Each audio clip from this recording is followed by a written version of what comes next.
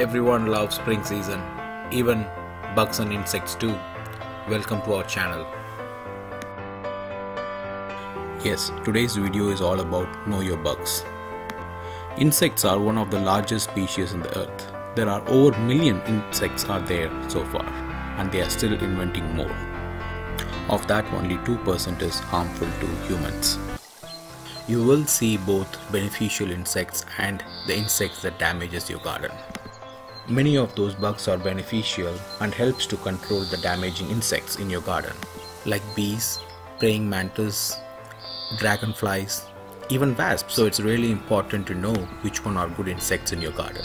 At the same time, there are insects like snails, slugs, caterpillars, grubs, and many others are not good for your garden. I strongly recommend every gardener should own an insects book to know which are the beneficial and harmful insects in your garden.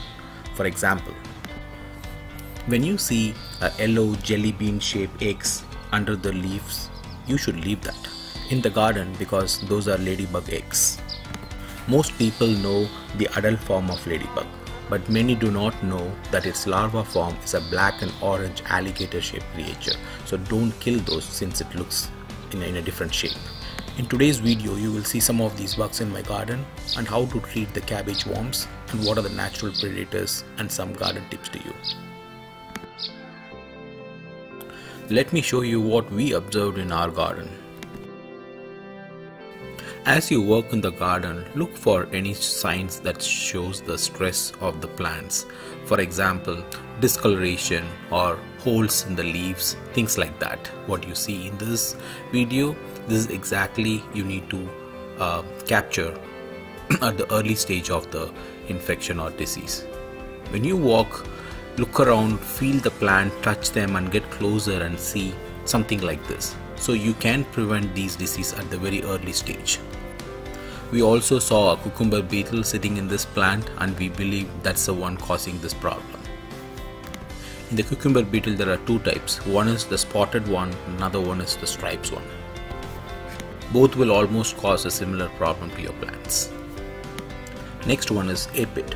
This is one of the most common pests in the garden.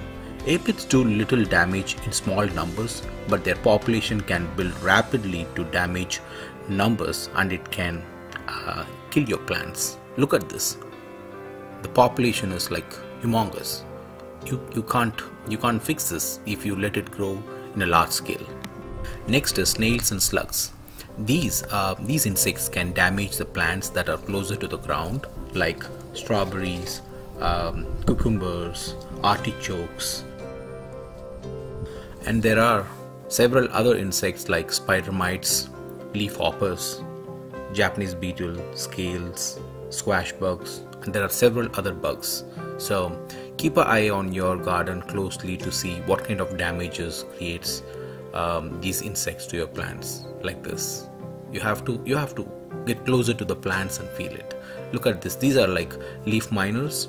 These creates a major problem to your garden. These are like invisible insects that lies under the surface of your leaves and it creates massive damage to your plants. These are cabbage worms. Mostly you will see these insects in the plants like cabbage, cauliflower, broccoli, in those vegetables.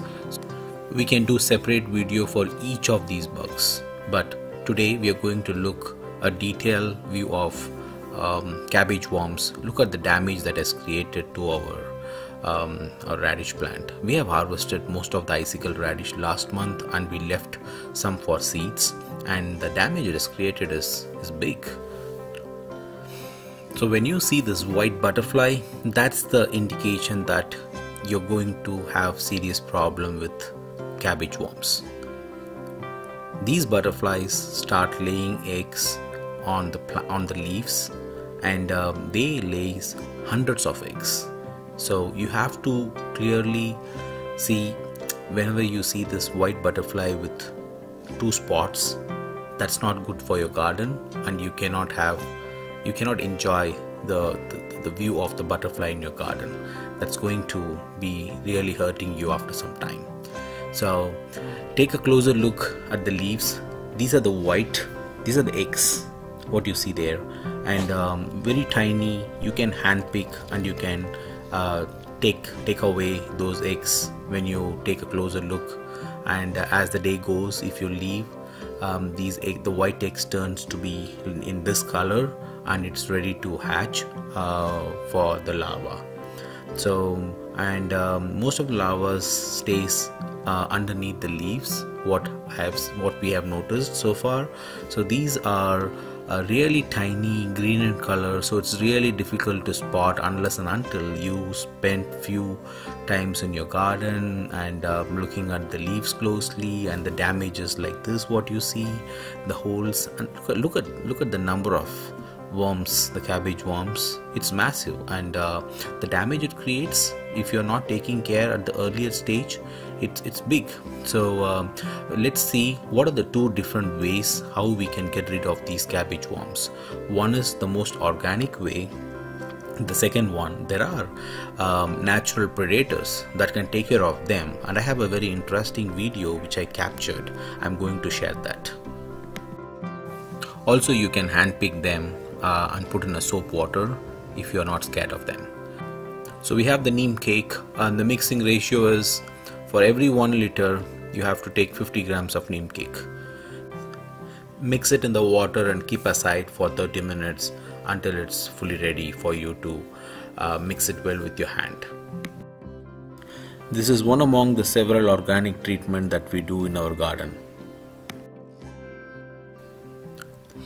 So mix it well until you crush all the neem cake chunks in the water, and repeat the process few times until you feel there is no major big chunks in the water, and there is no chemical. It's fully organic, and it doesn't change anything in the plants, like the taste, or the vegetable doesn't taste bitterness, or it doesn't give any smell in our experience.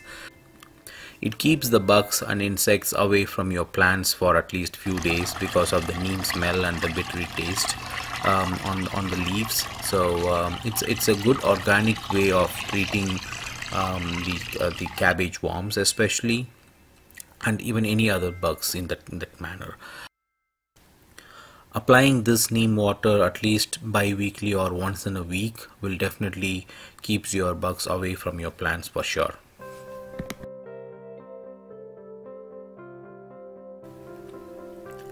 Filter it well and pour the neem water into the container, and you're ready to start spraying in your garden.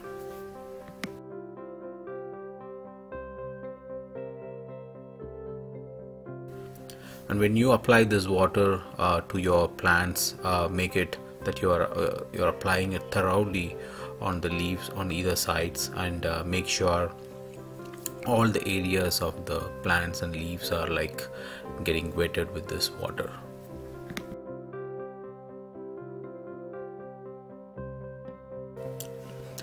As I mentioned earlier, there are several natural predators that will help your garden in taking care of these bugs. And dragonfly is one of the great asset in your garden, and it can take care of bugs like aphids, scales, and many other bugs. And the next predator is native paper wasp. There are several different type of wasps. Not everything is harmful to human until you disturb them. This particular wasp is called native paper wasp. It normally has a brown color in the body with yellow bands. That's what we have noticed so far. There could be different colors, I'm not really sure, but this is what the one really comes to my garden, and it acts as a good predator, especially for the caterpillars.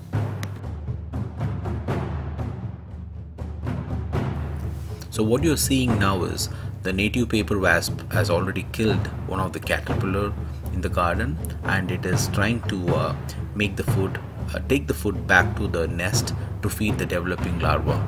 And look at the process. It has made it like in a ball shape, in a round shape, so it is easy for him to carry back to the nest. It's so amazing to see this.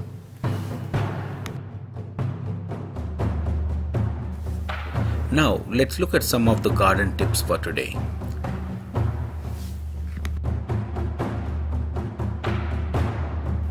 If you couldn't find any natural predators in your garden, you can buy them from the stores.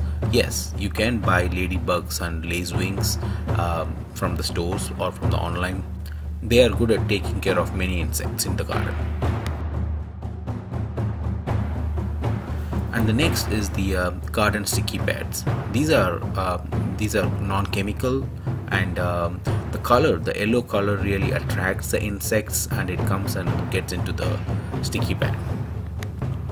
I hope today's video helped you in taking care of your bugs, and thanks for watching. Keep supporting us. Thanks.